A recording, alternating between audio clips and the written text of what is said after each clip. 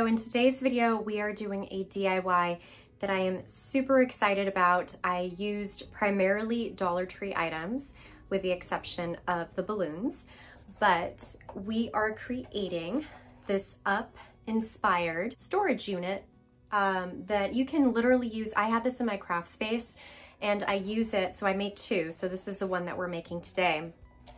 But originally when I made this project, I intended it to store my fabric paints, leftover paints, some of my go-to paints that I use quite a bit. And I have this stationed on my desk that I use now for painting. And I just thought it was really fun and pretty. And I love to obviously add a lot of color into my craft space. And what better way to do that than with the movie Up being an inspiration. So this whole project cost well under $21 and I absolutely love it. It's super functional. You can use it for whatever you want, but for me, I love it in my craft space to house all my paints. So let's go ahead and get into the craft. I'm starting out with 6 wooden boxes from Dollar Tree, along with a packet of wood planks, also from Dollar Tree. You're only gonna need 3 of these, but it comes in a pack of 6. And 4 of the slats, 12 inches from Dollar Tree. You're also going to need a pack of the Jenga tumbling blocks from Dollar Tree, as well as my favorite tear-off palette for all of my painting needs. And I pulled a few of my bright paints from my collection to look like the Up house. And I also purchased this pack of plastic balloons from Amazon. Now you're going to be painting this in sections. So basically it's going to be the same for all 3 tiers. And you can do as many tiers as you'd like, but for this project I chose 3 tiers. And you're going to paint 2 of the wooden boxes in the same color. So in this case I'm doing pink, along with 1 of the square planks from the packet I showed earlier. So you're going to go ahead and paint the 2 wooden boxes literally inside and out, and then paint the whole entire surface of the wooden plank. And you're going to do this for all of the boxes. So the first 2 boxes I did in the color pink, the next 2 boxes I did in the color blue, and then the last 2 boxes I did in the color purple. But feel free to alternate the colors. I know in the very first one that I created, I did 2 of the wooden boxes in pink, 2 in the green, and 2 in the yellow. And then the slats were the other 2 remaining colors. So get creative and whatever color scheme you want to do for this Up house interpretation.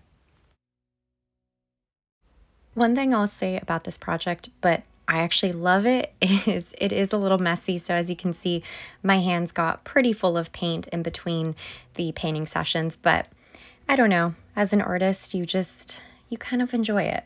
Kind of like when you have glue on your fingertips. I don't know about you guys, but did you ever purposely put glue on your fingertips and then peel it off?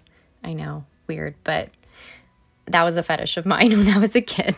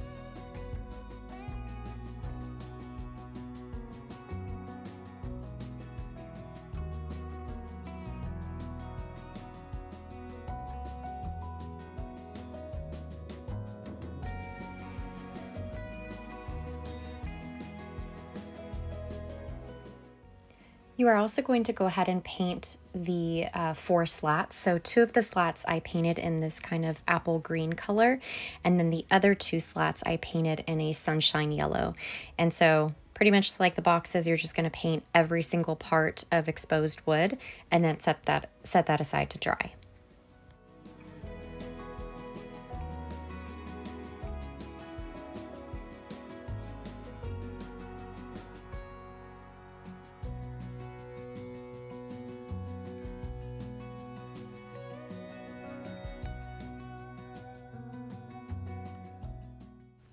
And then with your Dollar Tree Jenga pieces, you're only going to need about 11. And I realized that after I started painting, I'm like, wait a second, I have way more than I need. So you're only going to need about 11 of these little pieces. So again, just paint the entire surface. And one thing that I will say is I did go back in 2 or 3 times with some coats with the Jenga pieces along with the slats and the boxes just to make sure they were dark enough. So again, that's up to you, but I like to make sure that there's no raw wood showing through. To assemble your tiers, you're going to use this wood glue from Dollar Tree or any other wood glue that you enjoy. And then essentially what you're going to do is you're going to put the wood glue on one side of the box, and then you're going to put those 2 boxes together. And I use these clips from Dollar Tree to make sure that they're both adhered very, very well. And there's no gaps in between. So highly recommend these clips. I use them for every single project practically. And then you're just going to let that dry. But before you set that aside, you're going to glue your wood plank to the bottom of it. And this is just for additional stability. I just didn't feel comfortable enough leaving the bottom completely naked, if you will. So the additional wood will give it a little bit more stability. If you do get some glue on the wood, that's okay. It does dry clear, but I did notice that there were some little splotches here and there even after it dried. So after it was all dried, I did go back in with an additional coat of the pink in those little areas where I had some extra glue that seeped out. So you're just gonna follow the same process for the other 2 tiers with the blue and the purple.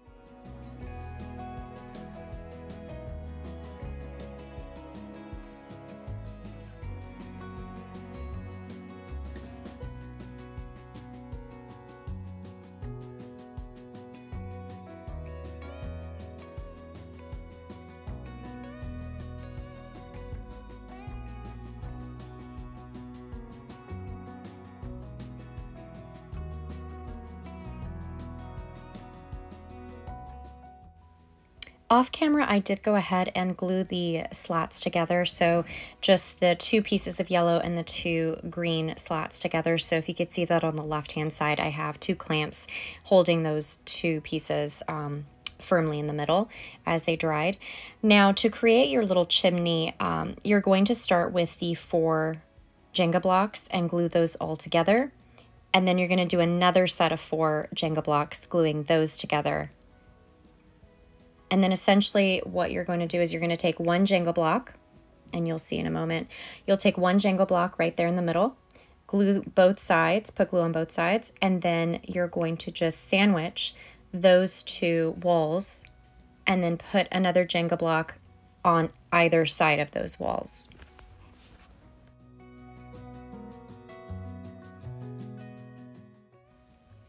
Now for the chimney, it did get a little bit messy with the glue, so I definitely had to go back in and just do another full coat once it dried with the brown, just to make sure it was completely opaque and didn't have any splotches anywhere.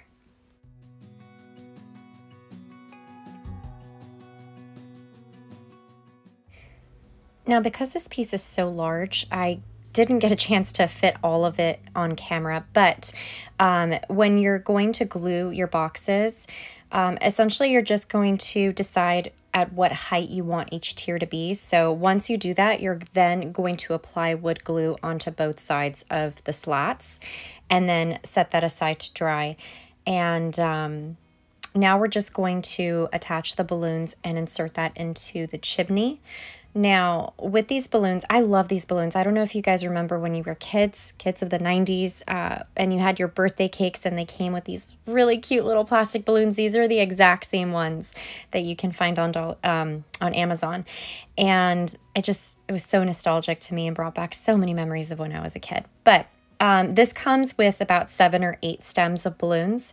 And what I'm doing here is I'm just trying to decide at what height I want the balloons to be popping out of the chimney, because the stems were a little bit too long. So I cut one of the stems and then used that as a guide for when I was bunching the balloons together, and then just cut the stems as I went just to make sure everything was uniform. And then once you get all of your balloon stems together, I used painter's tape, to just attach all the stems together. And you'll see in a moment that I just wrap it around the stems.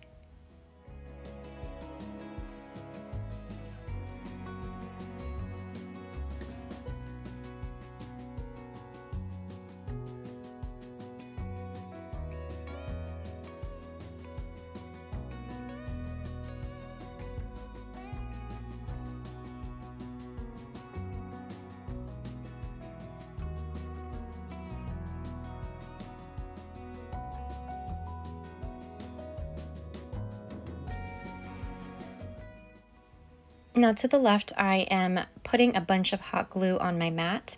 And the reason for this is I want to create some sort of a stand for the balloons. So as you can see, I'm putting a little bit of hot glue at the bottom of the stem, and then I'm going to insert that right into my little pool of hot glue that I just did. And then I'm going to let that dry.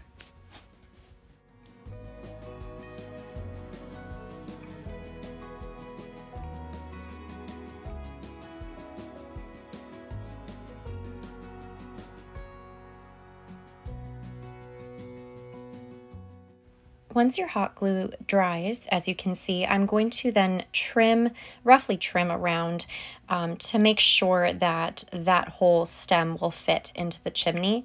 So I just kind of play around with it, trim, play around with it again, and then trim again until it fits into the chimney.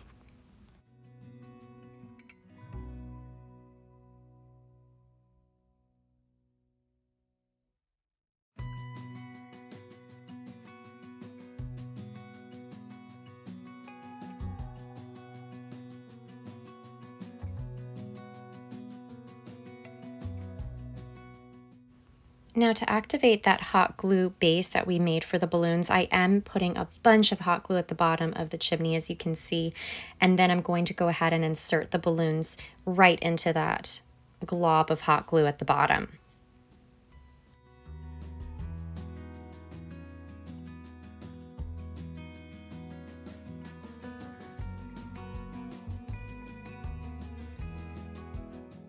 So I used a mixture of hot glue and wood glue to attach the chimney to the top of the box, and you just decide at what height you want the chimney to be poking out. And then I did go ahead and use some painter's tape on the outside just to make sure that the box or the chimney didn't wiggle around or fall forward, because it is a little bit top heavy with all of the balloons sticking out. So the painter's tape just really helped to keep it in place as it was drying.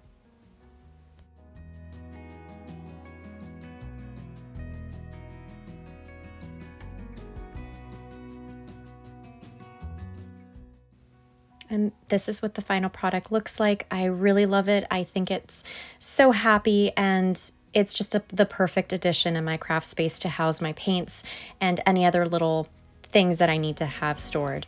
All right, guys, so I hope you enjoyed this video. Please go ahead and give it a thumbs up, hit that subscribe button, and ring the bell for notifications for more content to come. And I will see you in my next video. Take care. Bye.